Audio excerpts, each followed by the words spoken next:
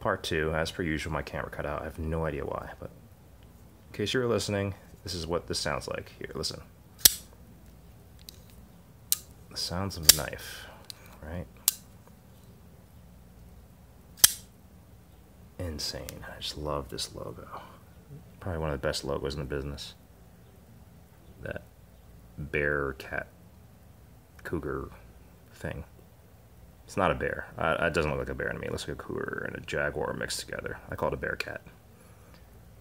And then just the ridiculous pocket clip. The hardware is amazing on it. The thinness of the edge.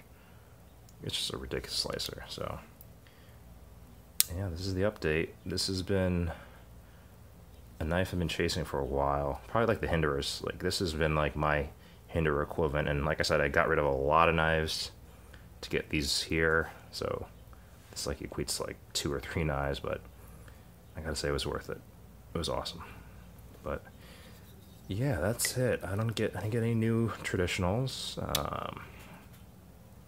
Oh, this little guy. No, I already did that. No, never mind. They're all spoken for. So just these new ones. So these 5.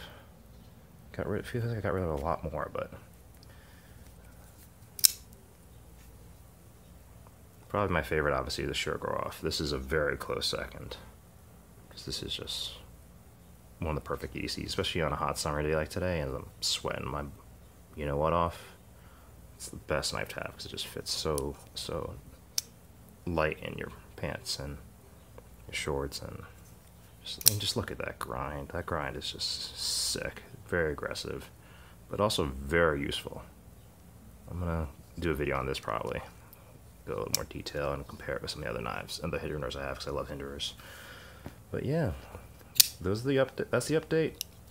Down to those few knives, but honestly, I feel like I'm kind of slowing down, not buying too much, as I have 5 new knives, but I feel like I'm getting rid of more and more knives, which is kind of weird. Ever since I got this knife, it's really kind of put a brakes on the collecting and said, okay, you don't need anything else. This is where it's at. You don't need a custom. Just that action alone is like a custom action. It's insane. There's no way to describe it, no way to show it on camera, but it's insane. Highly recommend Sugarloafs. They're ugh, I hate to say it, but they're worth it. Alright guys, thanks for watching. Hope to see you soon, and stay tuned for the next video. Alright guys, later.